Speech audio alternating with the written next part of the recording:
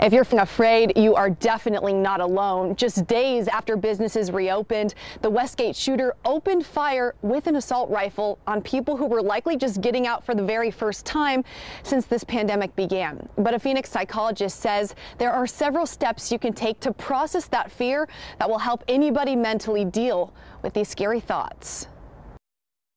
The shooting happened right there. This Thursday, a mindset many Arizonans may be struggling with.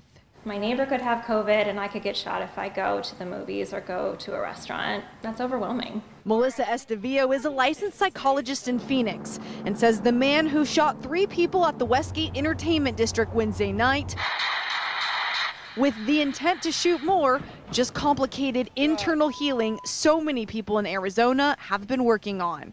And this is really even more difficult because it just keeps reiterating this fear that we have that the world is not safe, that it's not predictable. But she says it's important to go through a mental process of your own to process what's happening in the world. The first step? It's very human to be afraid. It's very normal to be worried and concerned. She says allow yourself to feel the emotions and don't beat yourself up about it. She says many are now dealing with what she calls decision fatigue. I would say the vast majority of people that I talk to are feeling like they have the responsibility of making the right decision and they have no idea what the right decision is, and then the shooting just made it even more complicated to make that decision. She says step 2 is evaluating the decision to do something or go somewhere with the best information you have at the time, as it's impossible to have all the answers during this unprecedented time. And step 3, if it turns out to be the wrong thing to do, I can't beat myself up about it because I made it based on the best information that I had. She says going through that will help make going back out in public less scary,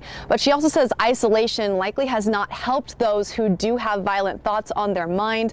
So she says to vocalize your emotions and talk to somebody if you're struggling rather than internalize it. Briana Whitney for Arizona's Family.